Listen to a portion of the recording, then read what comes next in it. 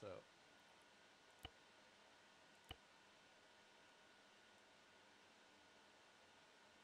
these are the controls you're looking for, right? And this is an example of what they do. If you use Control plus the num arrow keys, you can move your head around, all weird. If you want to reset it, press Control plus num 5, and it will just set it to the original spot.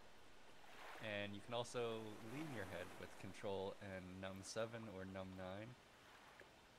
Although I would not suggest using this. People love to stick their head out the fucking heli so they can look backwards.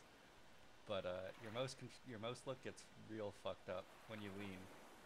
And I don't know if track IR has the same effect. But yeah, it's not like 1-to-1 when you're turning.